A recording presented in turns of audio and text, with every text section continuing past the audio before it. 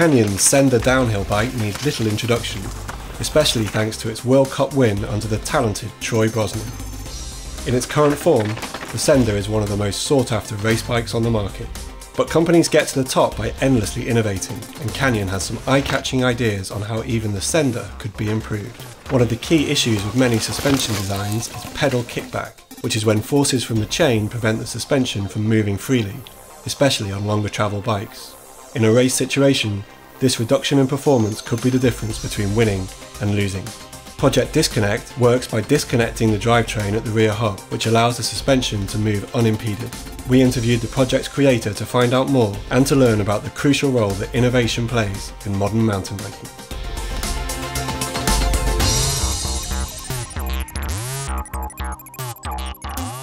Basically, Disconnect is a system we developed to improve an already good suspension system to isolate the effect of pedal kickback. But it's not just about to isolate the effect of pedal kickback, because you can use it in several situations. So it's to use the positive effects of pedal kickback as well as getting rid of all the pedal kickback when you don't need it. Basically, the problem with Disconnect is trying to solve is that in suspension design, you have to always take a compromise between several influences for the chassis. And Project Disconnect was just picking out one of those influences and trying to isolate them from the rest of the system.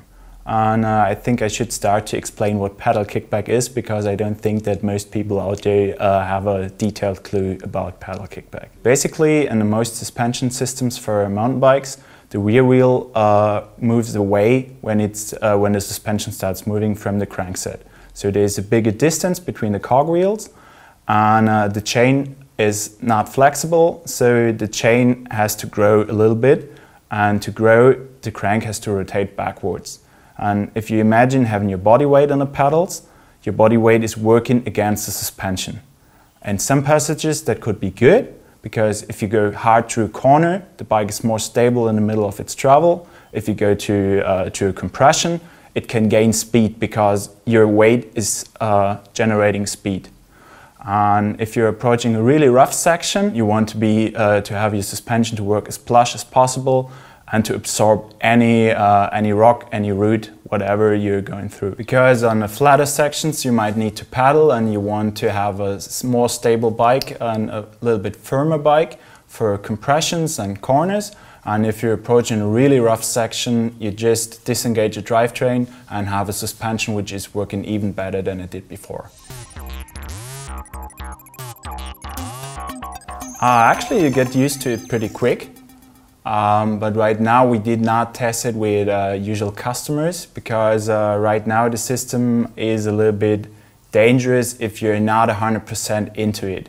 Because if you forget to re-engage the drivetrain, you start to pedal, and that would not end up pretty well. The plan is, if we someday maybe put that into production, is to automate the system. But right now it's mainly meant for pro racing, and for us in development to get a better understanding of the suspension and to be able to isolate some effects.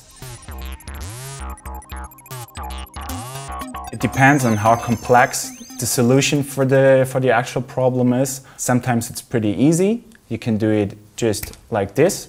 And for example, if you have an idea about a new bike, it takes, of course, a few more loops to be completed. A simple mountain bike takes like 1.5 years to get into mass production, and a more complex bike sometimes takes more than 3 years to get into mass production, or even to get to the customer. So me as an engineer, I want to make everything into every detail perfect.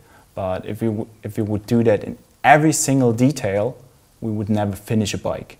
And in most cases, there's an easy solution and there's a better solution. For example, I think this is just a good example, like this cable routing grommet. We could just drill a hole in the frame, put the cable through it, and that's it. We could just use, like, for example, a grommet made out of rubber, which you plug into the frame, and you can do it like this. This is a plastic cable guide which you attach into the frame put the cable into it, and the cable closes the cable guide to attach it to the frame. I think most of customers won't even notice these details, but that's what makes a bike perfect. I think it's the most important part about our company. If you have a look on our bikes, all the forks are perfectly matched onto the frame. There's some consistent lines, there's perfect color matching for all the parts, and I think that is what makes our brand. Yeah, one of the Canyon innovations I'm most proud of is one thing I use almost every day. It's the shapeshifter, because it changed the whole way of enduro riding for me. So it is a system to adjust your whole bike from a trail bike, which you can easily use on smoother and flatter trails and for the ascents. And with the push of a button, you can use the gas spring, which is inside the rocker arm, to adjust the whole leverage of the suspension, to adjust the head angle, to adjust your seating position, just within a touch of a button.